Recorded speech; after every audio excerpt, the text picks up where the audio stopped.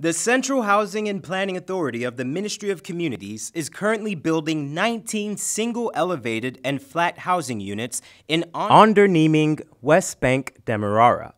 They are scheduled to be completed before mid-year.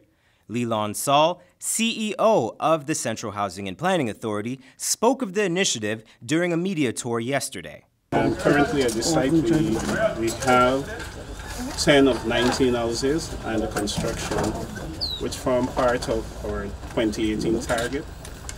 In 2018, Ch&Ph will be delivering 247 housing units across the country, here at Onderneming, Bath Experiment, Perseverance, and Cummins Lodge.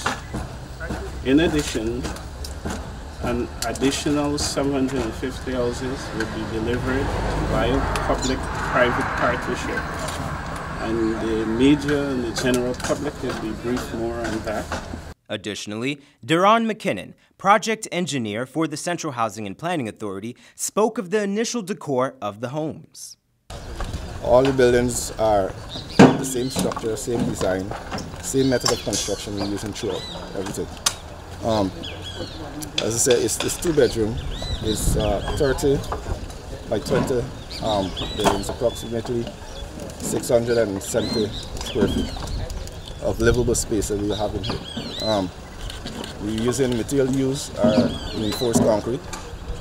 We're using some timber for the floor, and for the roof we're using our zinc material as such.